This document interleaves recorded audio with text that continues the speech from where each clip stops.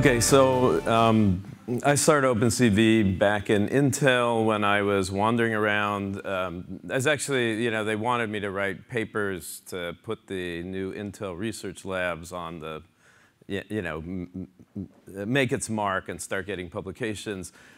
I thought, academic places are pretty good at publication, and maybe Intel should be doing something else. I did a tour around the country. I saw that Media Lab sort of papers were at a higher level, mostly because the students would start from their infrastructure they found there.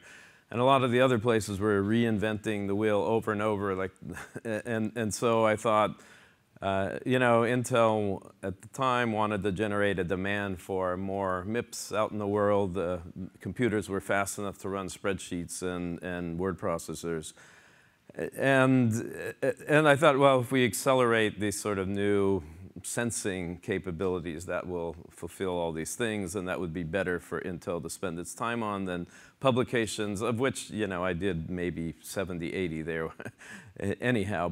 So I launched OpenCV, and it's one of the few, I did it to help accelerate computer vision. It's one of those few times where what you planned actually happens.